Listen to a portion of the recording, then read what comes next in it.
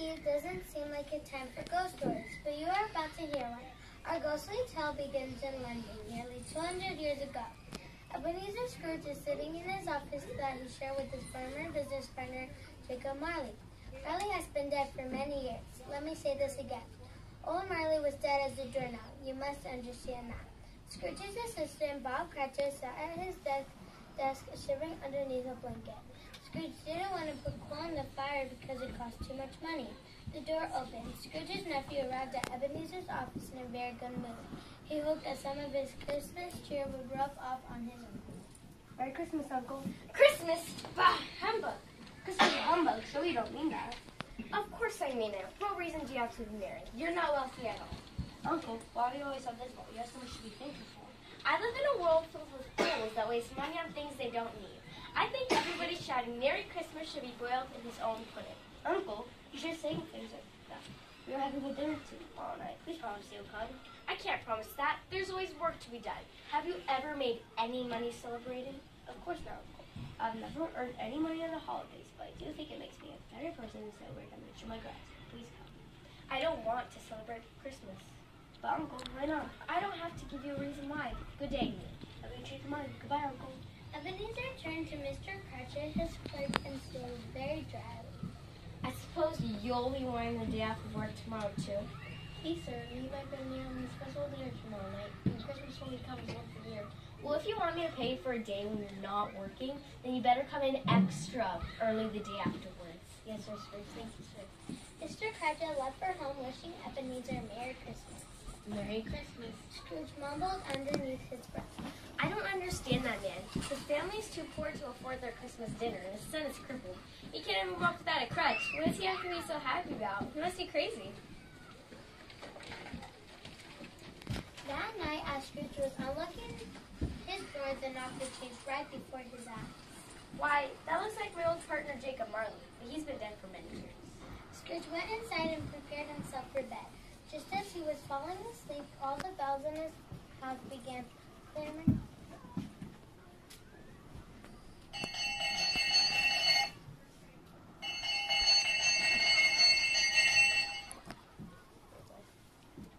Stop it! Stop it! Just then, the cellar door flew open. It sounded as if someone were dragging a heavy chain across the floor and up the stairs right outside his bedroom. I don't believe it. I won't believe it. Ghost walked right to his bedroom door and stood before him. His head was wrapped in bandages, his body was covered in chains. Ebenezer could not believe his eyes. I don't believe in you. The ghost raised its arms and let out a frightening cry. Scrooge covered his eyes and dropped to the ground in fear. Have mercy on me, dreadful spirit. What do you want from me? Many things. I am the ghost of your dead partner, Jacob Marley. I am forced to wear these chains and wonder for the work forever, said Sable King. But why? Each leaf represents a time that I could have done something nice for others, but I chose to think of myself instead. Oh, why was I more generous? You were always a good businessman. The ghost raised his arms again, rattled his chains, and let out a loud growl. Ugh! All I cared about was making money. I should have been kinder to others and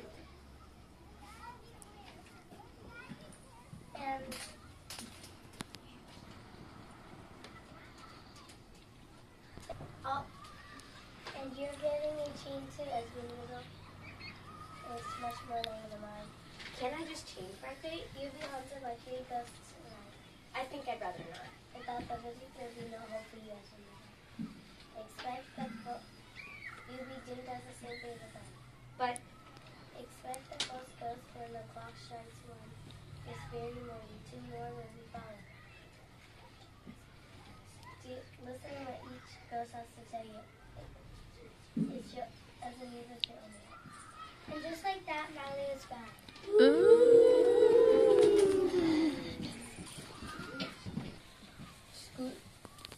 Scrooge awoke to find the first ghost standing beside him.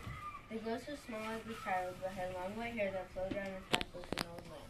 It was dressed in a gown of the purest light and held a sprig of holly in its hand. Are you the first ghost that Marley told me about? I am. Who are you, and what are you? I'm the ghost of Christmas past. Rise, Ebenezer, walk with me. The ghost made its way towards the window. Ebenezer was afraid. A human might fall. Touch my hair, you'll be just fine.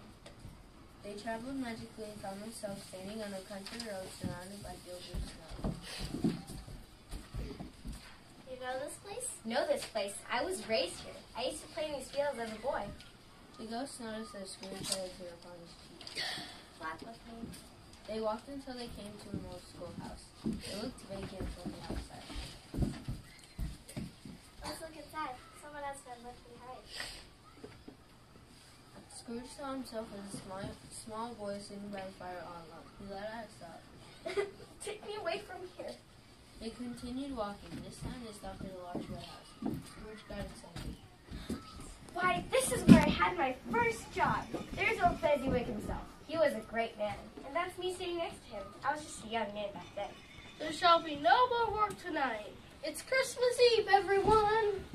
The room began to instantly transform into a bright ballroom celebration, complete with food, live music, and dancing. Who's that you're dancing with? Scrooge sighed. That's Belle. Wasn't she beautiful? We were in love. She wanted to marry me, but I told her I had to focus on making money first. She didn't understand me. She left me. Scrooge covered his face with his hands. Do you like to torture me? Please, I wish to see no more. Leave me, take me back, and please just stop haunting me. The ghost took him back to his bedroom and disappeared.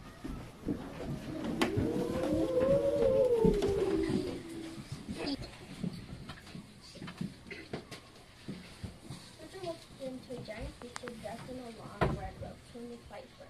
He had long brown hair and wore a wreath on his head. The room was full of green ivy and red berries.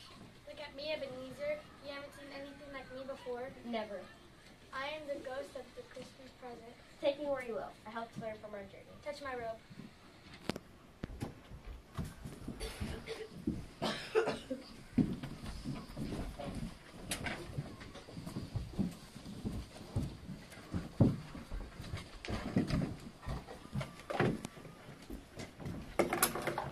The ghost took Scrooge to a tiny house and invited him inside.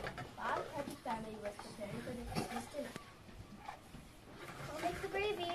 I'll mash the potatoes. I'll make the applesauce.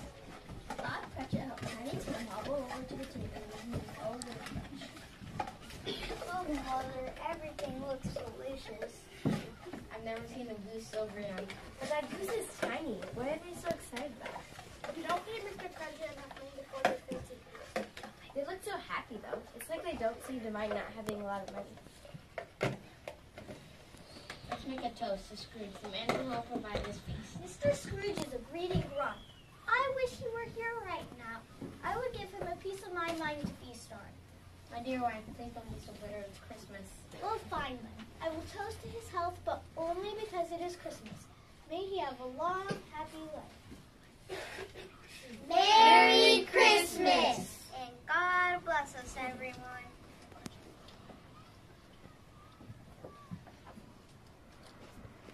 Tell me, Spirit, I know Tiny Tim is unhealthy. Where he live? I see an empty seat at the table next Christmas and a crack against the fireplace.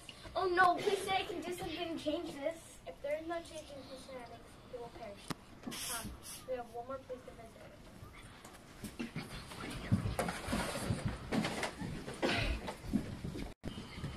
The ghost took him to the Nichols Bread House.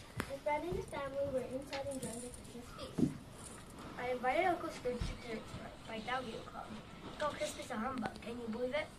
Well, then she must have read. I have no patience for him. Oh, I do. I feel sorry for him. He's only hurting himself. Come on, let's play a game of yes and no. I'm thinking of an animal. This animal is very grumpy and mean. It growls and grunts as it walks the streets on one knee. Is it a thing? Nope. Is it a bear? Nope. Is it a gang? No. I think I know it. It's Uncle Scrooge. Ha ha ha. You guys sent me. He have a Merry Christmas wherever he is. And is that because The phantom cloaked in black. He glided towards Scrooge slowly and silently. Scrooge could not see his face. It looked very frightened. Are you the ghost of Christmas future? The ghost did not answer. It just pointed its bony finger into the darkness. Spirit, you frighten me more than the others, but it helps learn from me. I want to become a new man. Please show me what I need to see. Won't you speak to me? Scrooge took Scrooge to a cemetery where a grave had been dug. When did he die? Last week, I believe. He was a very rich man. He was, but that money means nothing to him now. I feel sorry for him. You're right. He doesn't have a single friend to care that he is gone. But just think, he saved a lot of money by having such a cheap funeral. The fans complained that there was Scrooge had a sinking feeling in his stomach. He trembled as he looked upon the tombstone and read the words, Ebenezer Scrooge. No, Spirit, no. I want to erase my name from the stone. I promise I will honor Christmas in my heart and keep its spirit alive within me. I will live with the past, present, and future, and I will not forget these lessons you have taught me.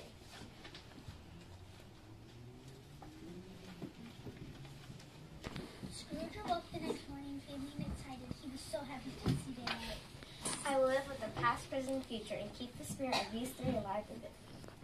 Scrooge ran to the window and called to a young girl that was passing by. Hey, my young lady, what day is it today?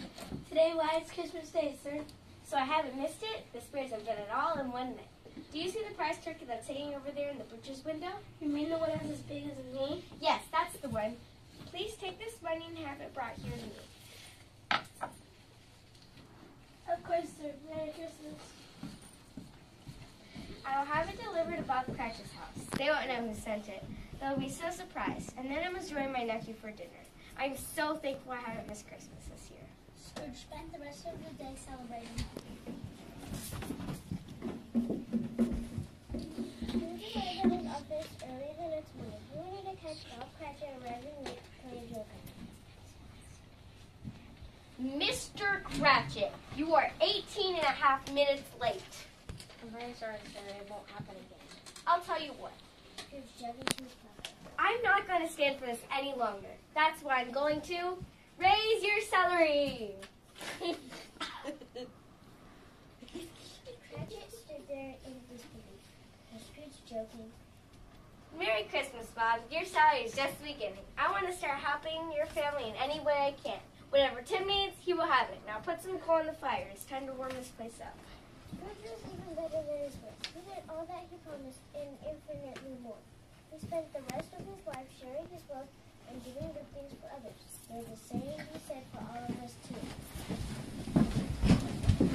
One. Merry Christmas and God bless